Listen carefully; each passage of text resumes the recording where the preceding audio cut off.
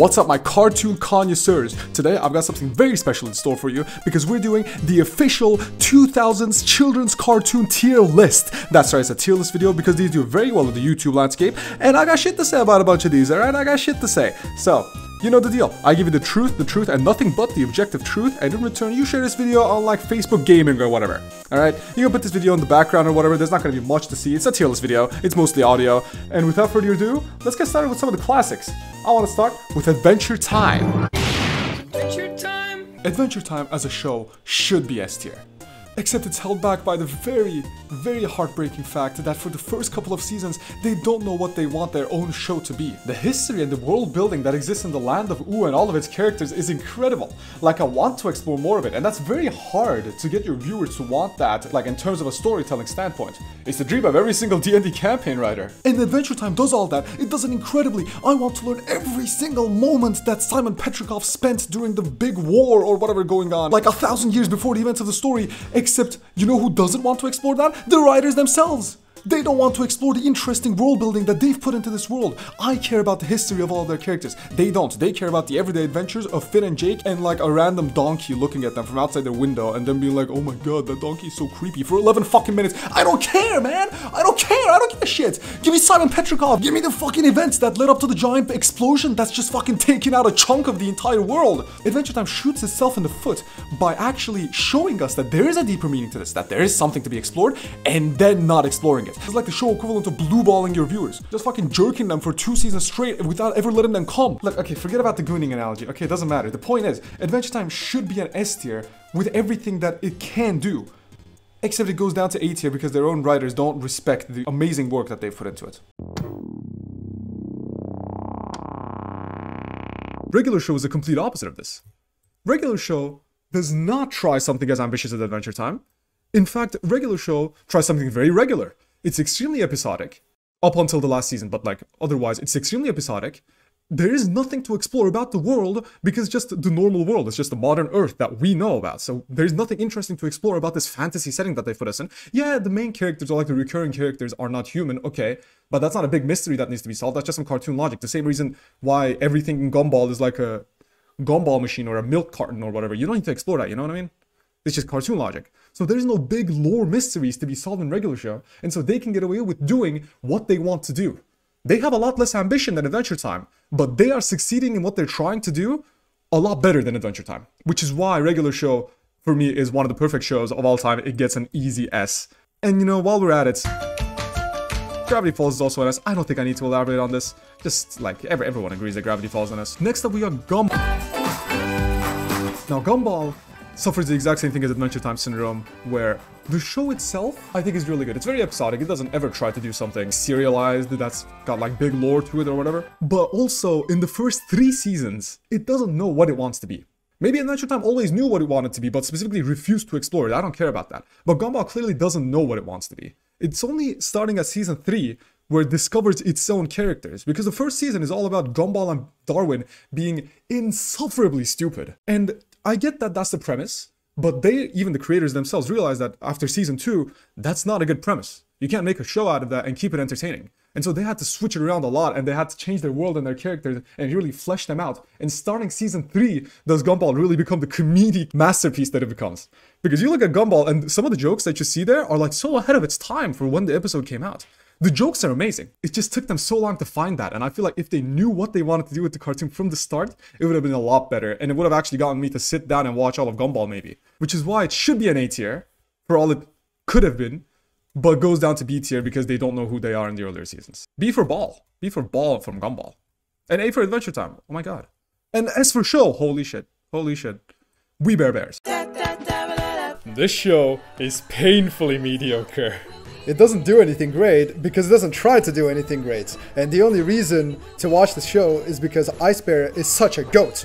And if he wasn't there, it feels like nothing ever happens in any of the episodes. And thus, there are 2 other characters who are just completely taking up screen time for no reason whatsoever. And thus, We Bare Bear gets a C for the C in Ice Bear and nothing else. We are the Crystal Gems! Steven Universe could have been great, but they really fucked it up by not taking their own show seriously. It feels like every other episode, there was a plot twist that was unnecessary or just a retconning of previously established events for no reason whatsoever, just because of the fact that I feel like the writers behind the scenes couldn't, like, agree on what they wanted the show to be. And because of that, it's just very sad that Steven Universe could have been an S tier, right up there with Gravity Falls, but unfortunately had to fall down to an A tier. Otherwise, I think it's a great show. I don't care about what people say about it being like just like lesbian propaganda or whatever. I'm not getting political here. I'm just talking about if it's a good show or not, buddy. This is children's cartoons that we're talking about here. Get real. Oh, and also, banger musical scores. Like, if Rebecca Sugar knows how to do one thing, it's fucking music. Props to her. Clarence. Clarence was a very forgettable show. It was very mid. It was fun. But, you know, there was nothing to it. Clarence himself was very annoying as a character. So, you know, kind of unfortunate that he's the main character. I think his two friends were both more interesting than Clarence himself. And that's all I have to say about it. It's a very mid show. It's a very forgettable show. Uncle Grandpa is the story of an autistic old man. He was autistic, right? We're all on the same page about that. He did not have a sense of time. He thought it was always morning, so I think he might also be slightly senile. And it was just a pain to watch. Even as a child, I could never watch it. I never liked it. The only thing it had going for it was the fact that Mr. Gus was a copy of Squidward from SpongeBob, so he was real as fuck. And also Pizza Steve was a Sigma male before Sigma males were a thing. D tier for the D in Grandpa.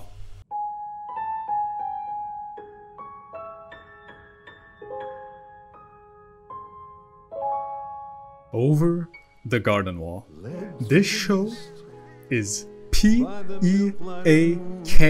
peak. I cannot emphasize enough how peak this show is and how sad I am that it went under the radar the way it did. And I understand why it did. Because it's a very niche show. It has one season. It's very serialized.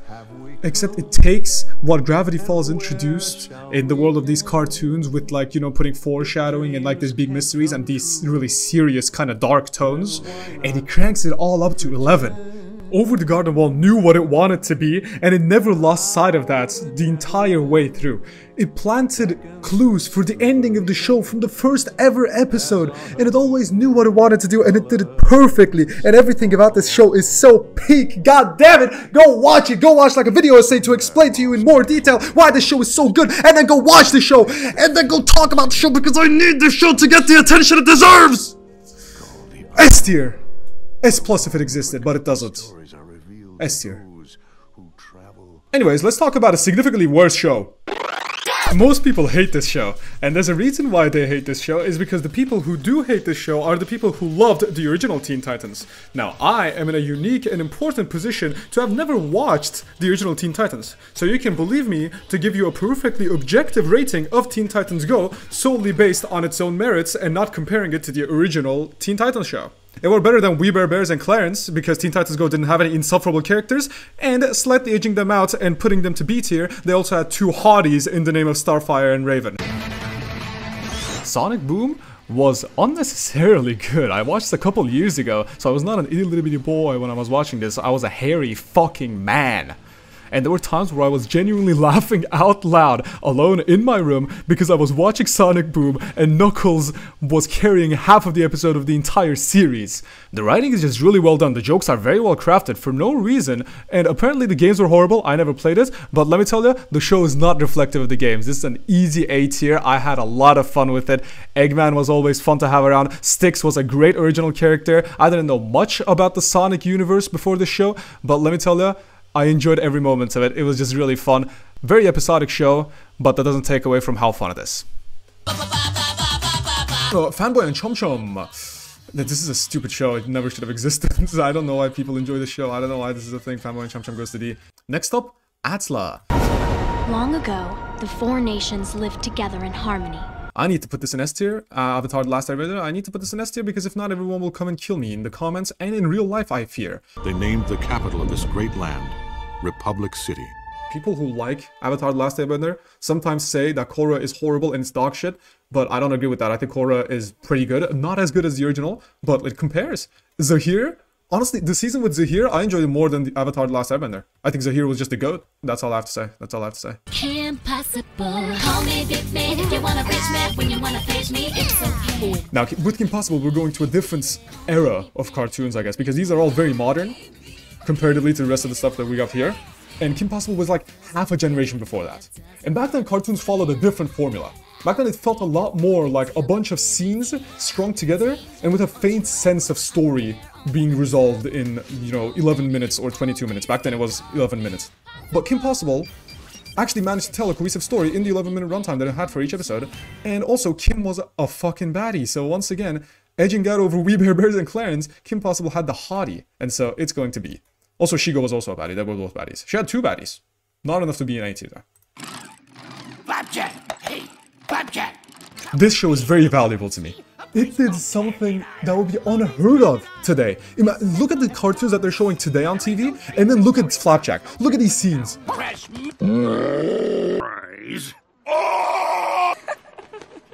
Yes. Just the entire concept of Flapjack is amazing. Like, they're stuck on these docks that are completely separated from the rest of the world, and everyone in here is like some different flavor of crazy.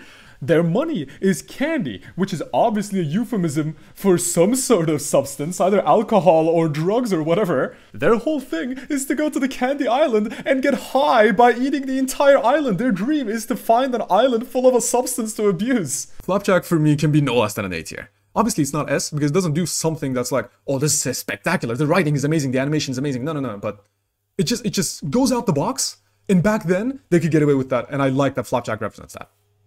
Easy A tier, solid A tier.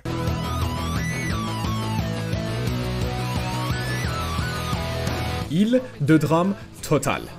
This show is basically just a cartoon version of Survivor. And the thing about Survivor is it already exists and it's done with actual real life humans. Except Total Drama has the advantage of being a cartoon, which lets it crank every single scenario up to a ridiculous 11, perhaps even a 12, which they obviously couldn't do with real humans because real humans have rights and they're not in fact cartoon characters.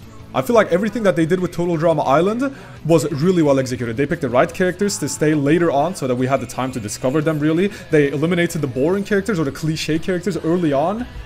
They even gave us 2 alternative endings so that people could watch the person that they were rooting for win the entire tournament. And I feel like everything that they did it perfectly.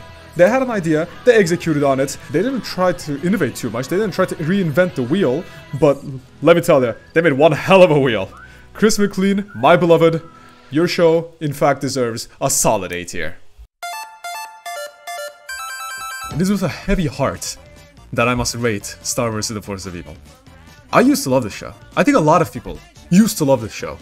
It started off as an A tier, with potential to go up to S with the way they could have handled it. And then with each season, it just fell. And it just fell. Because they had a great thing going, and they ruined it by not caring about this great thing.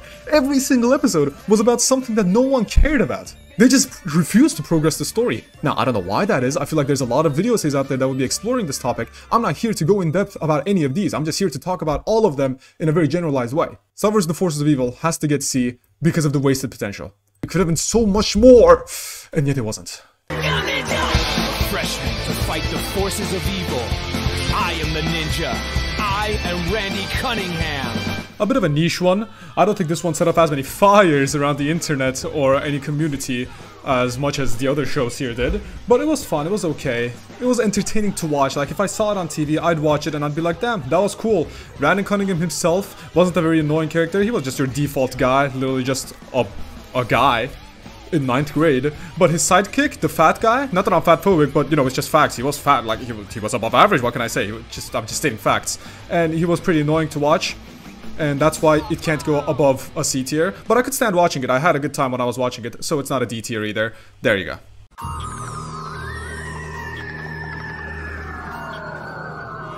Next up, Ben 10. And I'm taking Ben 10 by itself because I don't want to separate Ben 10 the original, Ben 10 Alien Force, and then Ultimate Alien, and then Omniverse, or whatever. No, I'm just taking Ben 10 as a franchise. And I can't give Ben 10 anything less than an S. As a franchise. Imagine how much of an impact Ben 10 has Not only in general, like pop culture, but also in other franchises. Ben 10 has had so many movies made about it. There are so many parodies of Ben 10. There are so many versions of Ben 10. My personal favorite was Omniverse, but I know everyone like simps over Gwen in Alien Force, and they're like, oh, Ultimate Alien has the best writing or whatever. So many people have so many opinions on Ben 10, and whether that's a positive or negative, it just shows that they are passionate about this. And there's a reason for that, is because it's a very simple premise with a banger intro song, and it just works. What they do with Ben 10, it just works, and it's been working for over a decade. Nothing less than S tier. But Generator X by itself had a serious story to tell. With the guy in the sunglasses, I forget his name, I'm sorry. Like a very interesting character that I wanted to find out more about.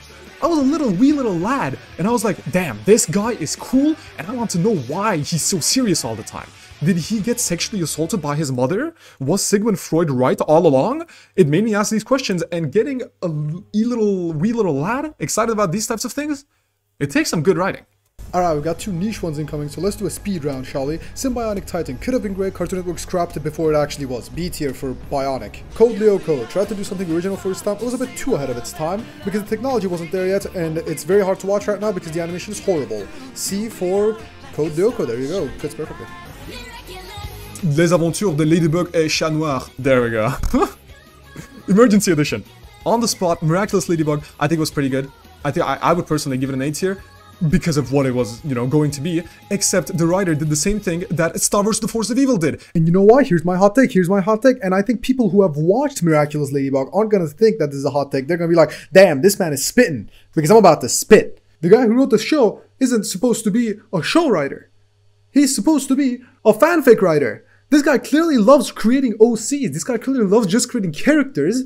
And then he was like, oh yeah, I like Paris. Let me put all these characters that I've created into Paris and watch them do their thing and then just not progress them whatsoever. No character development at all. But for 5 seasons, I'm going to tease that there's going to be character development and that, oh, any episode, the entire story could just turn in over its head and you never know what's going to happen. Oh no, is Adrian going to meet that marionette? Is Ladybug? Oh, it's about to happen, guys. It's about to happen.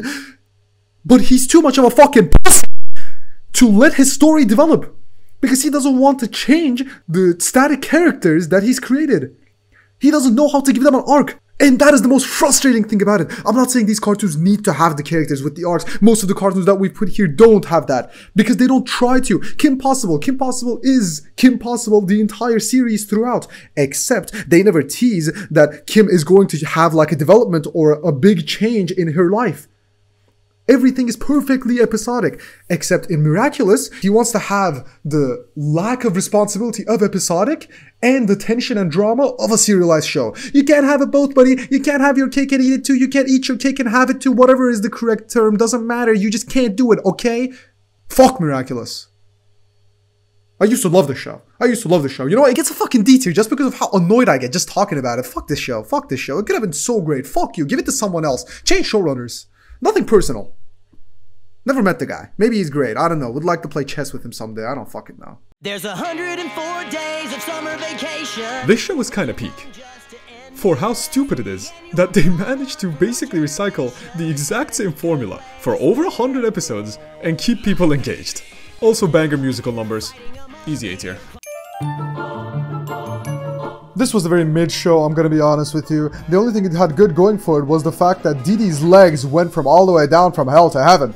And also the intro song was pretty good as well. Other than that, all of the characters were kind of insufferable. Like, the mom was very stupid, Dee Dee was really annoying, like I couldn't stand Dee Dee. Dexter himself, the main character, was also pretty annoying most of the time because he was very bratty. Other than that, it's not a D tier. I would watch some episodes, I'd be okay with it. Easy C. We interrupt this program to bring you Courage the Cowardly Dog Show! Courage the Cowardly Dog managed to get away with giving generations of children nightmares for multiple days, and it did it in an incredible way. The setting was so unique, all the episodes were so unique, the concept is so unique. There are 2 senile old people, and they have this dog who's really supposedly cowardly, except you know what the definition of courage is? The definition of courage is not to not have any fears. Is to be able to stand up to your fears. So really, his name should be Courage, the Courage of the Dog. Damn, bro. So true. That's deep. Anyways, this show was actually a masterpiece though, because it could only exist in this very specific time period during which it did exist. When cartoons were developed enough for someone to come up with this idea and it actually working, but not developed enough for someone to come up with the idea that maybe we shouldn't do stuff like this in a children's cartoon, you know, maybe that might be a good idea. Basically, all the pieces fell in love just the way they needed to, and I'm so glad they did, because Courage the Cowardly Dog is an easy S tier. Foster's Home for Imaginary Friends. This show was okay. That's all I have to say about it. The characters were interesting because back then you're like, oh, this is very interesting. This is like this guy is very tall and lanky and he plays basketball. Except wait, he doesn't have one arm. Oh, that's weird. How is he playing basketball with one arm? And oh, there's this guy who can like beat the shit out of every single person in this building. Except he's just a little softy. Ooh, he's just a little furball. And then there's this guy who's just the color blue. And he's kind of mischievous, but he's like our main guy. He's so chill though. And it's just a very interesting cast of characters. It keeps the children busy. And Frankie was a fucking baddie, not gonna lie. Which is why it sets it up above the rest, because Frankie's a baddie and that's all they got going for it. Angelo rules! This show, I don't know what happened to it. Did it fly off the radar? What happened? I think it got like a reboot at some point, but I don't want to know. I don't want to know. I want to live in blissful ignorance because the original Angelo Rules was amazing. I love this show. My mom loved this show. Everyone in our family loved this show. We had an alarm. We knew at what time it aired, and we would be like, it's Angelo time, it's Angelo time. And it was just such a great show. This is the show in this entire list that would have worked just as well if they just did it in live action. Except the fact that they did it in animation just elevates it further above the rest, because not only did they do it in animation, they also did it with such a unique art style in a time where every single show was competing over, oh, do we use the Cal art style or do we use the Hanna-Barbera style? And Angelo Rules fucking ruled. S tier, bay. Alright, we've got another speed round incoming. First up, Super Strikers actually managed to get me to care about a football show. And yes, if you're a Blue Lock fan, do get offended, please. So, just for that, it gets a B tier. Pretty good. Doraemon. I don't know why the Japanese are so obsessed with this show. Everyone that I've talked to has agreed that this show is pretty bad. D tier. Camp Lazlo was trying to do what every show at the time is doing, episodic fun adventures with funny goofy characters, and they are all animals because why not? Nothing to write home about, C tier. Camp Lake Bottom tried to do basically the same thing as Camp Lazlo, very similar settings as well. We don't have animals, we got supernatural creatures, but you know, that's just a coat of paint over the actual show itself. The problem is, it's doing it over a decade later, and you know, the fad is over, buddy, you missed the train. Go home, D tier. I like the idea that for every new season, or like every new series, I don't know what they called it, the whole story would change. It wasn't just like a new villain the way Korra did it. No, the entire story would just change. It's just that the art style would stay the same because, you know, obviously they're Legos, and the characters would stay the same, at least our main crew. But the villain would change, the whole setting would change, and some core parts of the status quo would be significantly altered. And not every show does that. Not every show has the courage to grab its own story by the balls and twist it to see how far it can go. I also like that they weren't scared to actually make their characters grow up and evolve over the course of the series. They weren't afraid to have their characters actually be dynamic. Unlike some other show that I can point to here. Overall, it just did everything right, except it didn't do anything outstandingly, and so it can't be an S tier, but it's definitely a solid A. I am Weasel! Next up, I Am Weasel, and in order to talk about I Am Weasel, I need to first talk about Cow and Chicken, because I Am Weasel was a spin-off of Cow and Chicken. Now I don't have too much to say about these, other than the fact that Cow and Chicken was just an objectively bad show. It had nothing going for it, nothing interesting was happening, it was very boring, D tier, very simple. But, on the other hand, I Am Weasel did have one thing going for it, was the titular character, Weasel himself.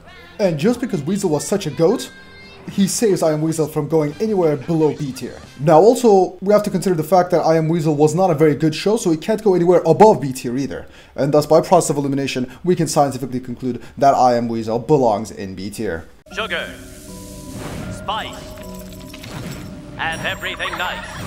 The Powerpuff Girls got away with making one of their main recurring villains literally the devil, by hiding the fact that it was the devil, by just never referring to it as the devil and always just calling him him.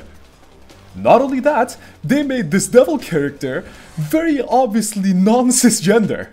And not only that, they made this in a children's cartoon where the main characters who would face off against this devil were three-year-old girls. And not only that, they did all of this in 1998. If that doesn't give them an easy A tier, I don't know what does. The fact that all the episodes were really fun and some of them were extremely unhinged might even boost them up to S tier on a good day though. And today I woke up on the wrong side of the bed, so it's gonna have to settle for an A. Deal with it. Now, I've only watched season 1 of Samurai Jack because I didn't know there were any more seasons of Samurai Jack. Because at the end of season 1, like, the conflict gets resolved, right? He kills Aku, he's done, he's back in his home. Now, I've learned that shit actually starts hitting the fan after season 1, and he goes all like John Wick up in that shit, and shit looks peak from what I've seen. But because I haven't watched it, I can't testify for the other seasons, and so maybe I would have given it an S, but from what I've seen, and from where I'm standing, this show was a solid A tier. That's all I have to say about it. Next up, we got Ultimate Spider-Man. Nothing much to say about it. It was fun. It was Spider-Man. The comedy was fine. It was just an entertaining show. I liked it when it came out. And was it as good as Gumball or was it as good as We Bare Bears? I'd say it was as good as We Bare Bears, just simply because of the fact that I wasn't really a Marvel guy. Maybe if I enjoyed Marvel a bit more, I would have liked it more. But it was okay. Every time I came, I was like, okay, Spider-Man, let's watch it, sure. 1, 2, 3, yeah! This show is carried by an amazing opening soundtrack and blatant misogyny and sexism as they would want you to believe, which is not the case. If you just look past the surface level of Johnny Bravo, you will be able to see that the show isn't actually sexist and misogynist. Johnny is the character who's supposed to represent this womanizer archetype, but he always loses. He never gets the woman. Johnny is the loser of the show. And by making him this misogynist and sexist, the show is actually showing us that this is not the way to act. This is not the way that it should be accepted in society. And because Johnny Bravo is such an old show, let's check. 1997. 1997. Johnny Bravo was saying stuff that needed to be said to children by showing them that Johnny always fails by acting like this. Now, the problem with that is that nowadays, I think our understanding of children's show is children don't care if the main guy, you know, wins or loses at the end, because despite Johnny losing, he was never miserable. That's what made him so lovable. He was a lovable fool. He kept failing and then he kept trying. He never learned from his mistakes. And that's why he was just lovable, right? But the problem with that is children want to imitate what they see as the main character. And although Johnny Bravo was a great show that managed to do the thing that it wanted to do by critiquing misogyny and sexism and womanizers, I think the problem with making this in a kids show is that the kids are just going to copy what Johnny does. They're going to imitate it without looking deeper into the fact that, oh, this is actually not what I'm supposed to do. But that's because the children are fucking stupid and not because Johnny Bravo was a bad show, because Johnny Bravo was a great show. Even nowadays, today, you can ironically watch it and actually have fun. Like, the jokes are good. It's just an entertaining watch. The character Johnny Bravo is an amazing character. Carl is just like the goats or something. Hello? And just overall, Johnny Bravo has a very special place in my heart. And I think it gets a lot of shit nowadays with people looking back at it 2 decades after the show came out and critiquing it for being misogynist or sexist when they can't even look past the surface level of the message it's trying to spread. Thank you for coming to my TED Talk. Oh wait, my TED Talk's not over. We have the other Johnny, right after Johnny Bravo, Johnny Test. Johnny Test just created a fun environment for a show to live in. The characters that they created around the family, like Bling Bling Boy, the 2 agents, Agent Black and Agent White, Darth Vegan, Gil. Gil didn't really have anything going in the story. I didn't really care about Gil, I'm gonna be honest. Gil was just there for the sisters to do something when they're not inventing something. Which, I mean, I'm all for creating characters based on purpose. Gil wasn't created because they were like, let's create a character like this, and then they didn't fit him into the story. No, they created Gil because the story needed a character like that, and then they just made Gil only to serve that purpose. Gil doesn't have a personality. They didn't go off a personality and create Gil. Unlike, I don't know, Bling Bling Boy. I feel like Bling Bling Boy, they had an idea for a personality, and let me tell you, it was a good idea, and you just put him in the story. And it works because Johnny Test is very episodic. He doesn't try to do something serious. It's just fun for 11 minutes, and then you're done, and you're like, damn, I have tinnitus now. Hell yeah, I'll go for another episode. And that's all I have to say about Johnny Test. And with that, my tier list comes to a close. Lots of shows in A tier, because lots of shows are pretty good, and I mean, let's be honest, we forget about the ones that don't make the cut. So it's obvious that there's going to be less ones down here.